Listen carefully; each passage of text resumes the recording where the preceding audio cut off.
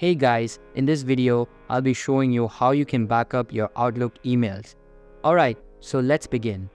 First thing first, note that this feature is not available on the web and mobile versions. This feature of Outlook will only be available on the Outlook desktop app. So open up your Outlook app and make sure it is updated to latest version available. After that, go to Files and click then Open and Export. Here, select the third option for import and export.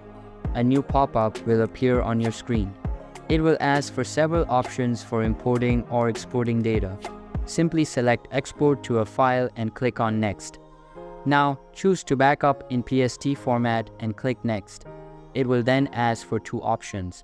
Select the first option that includes every folder and subfolder of your mailbox, and be sure to check the button for subfolders. Next, it will ask for the data download location and duplication data. Browse to the location on your system.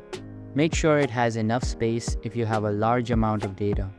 Finally, create your password and hit OK, and you are done. And that's how you can back up your Outlook emails. So that's all for this video.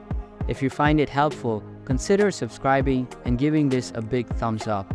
And I'll catch you in the next one. Thanks.